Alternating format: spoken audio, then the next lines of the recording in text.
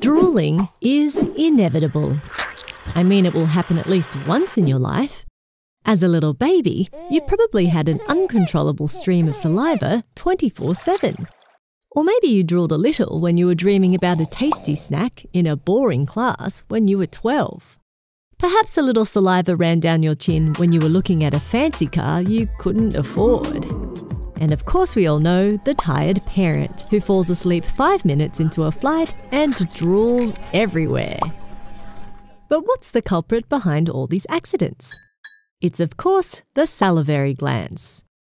Today we're looking at the parotid gland, or more specifically its microstructure, as we investigate its histology.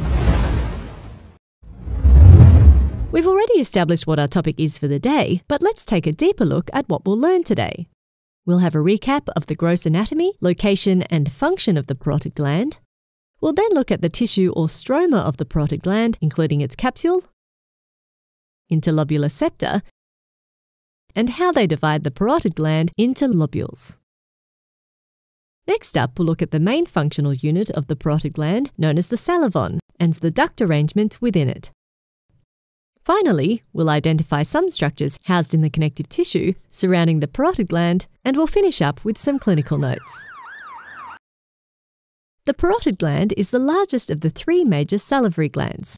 It is a paired exocrine gland, which releases serous secretions into the oral cavity. That means the secretions are watery and rich in enzymes, which play a role in digestion of carbohydrates. The gland is located subcutaneously in front of the ear and is roughly triangular in shape. It is divided into deep and superficial lobes. The secretions of the parotid gland drain into the oral cavity via the parotid duct, also known as the Stenson duct, which can be about 5 to 7 centimeters long. If you'd like to know more about the gross anatomy of the parotid gland, we have a whole article and a video dedicated to the parotid gland. Now that your memory is all refreshed, it's time we focus on our topic in question, the parotid gland histology. The parotid gland, just like the other major salivary glands, is covered by a thick, dense connective tissue capsule. The capsule sends extensions into the parenchyma of the parotid gland, forming interlobular septa. Within the septa, you'll find the larger blood vessels and excretory ducts, which we'll be talking about in a while. These septa divide the parotid gland into what is known as glandular lobules. Now let's take a closer look at what we'll find in these lobules. Essentially, all elements you'll see here are parts of a salivon, the functional unit of salivary glands.